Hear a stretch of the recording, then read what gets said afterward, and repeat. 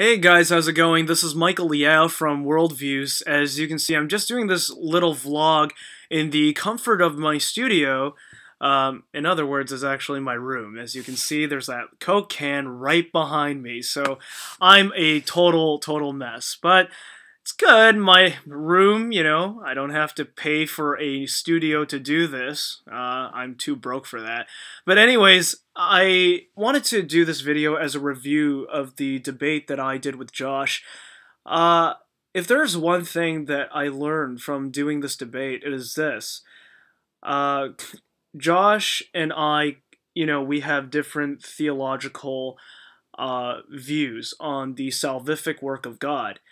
And so for me, I emphasize more on the sovereignty of God, and then he emphasizes on free will and how man has the responsibility to choose. If there's something that I really wanted to comment, it's this.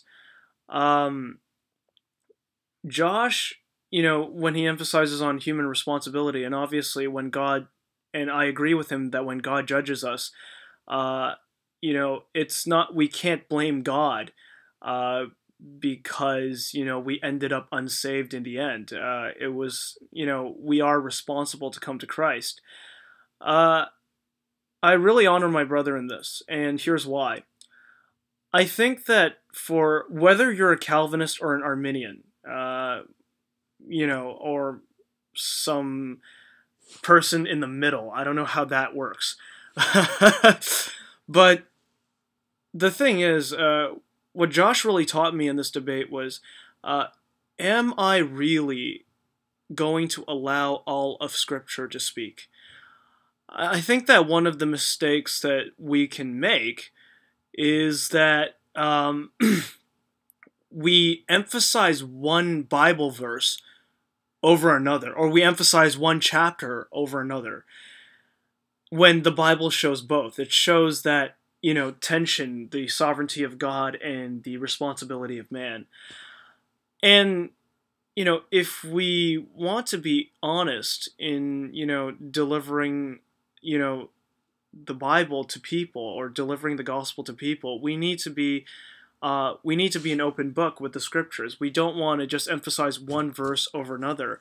And that's because, let's say, for example, if I emphasize more on the sovereignty of God, and then I don't emphasize on human responsibility, then that can get to a point where a person can just find an excuse to sin and be like, oh, well, God is sovereign, so you know what? I'm just going to sit here and wait until he saves me.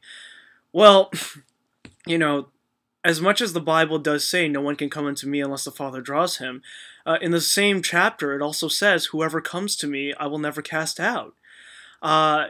And in Matthew chapter 11, verses 28 to 30, it says, come unto me, all ye who are weary and heavy laden, and I will give you rest. Take my yoke upon you, and learn from me, for I am meek and lowly at heart, and you shall find rest for your souls, for my yoke is easy and my burden is light. And the second thing is, we are to just simply preach the gospel to people, regardless of if you're an Arminian or a Calvinist. If you're preaching Calvinism and not the gospel, that's a problem, because then it might get the person who is sitting in the church pew to be confused, and they'll be like, I don't know if I'm elect. I don't know if I'm chosen. Well, the answer then that can be a bit of a problem, and then you just have to really tell them, look, like, if you have a desire to come to Christ, that means God is working in you. You are being convicted. So take that conviction and come to Christ as yourself. There has to be that emphasis. Are we going to allow all of Scripture to speak? I think that Josh really emphasized that in the closing statement of our debate. And I really thank God for my brother Josh. He's such an encouragement to me. The question is right now, for you now, who, if you're a Christian, and just, regardless of where you come from, are you going to let God are you going to let the full counsel of God speak? It's a simple question. If you think that Calvinism helps you to glorify God, then go ahead. And if you're an Arminian and you think that Arminianism helps you to glorify God, then hey, I have nothing against you at all. I can fellowship with my brother Josh simply because he is a believer in Christ. Sometimes we care more about Calvinism and Arminianism. We care more about that than Jesus. That's the truth. And then if you just emphasize one Bible verse over another, it's idolatry. So I just want to put this video out there that I've just been very humbled by my brother Josh here and by God Himself, and and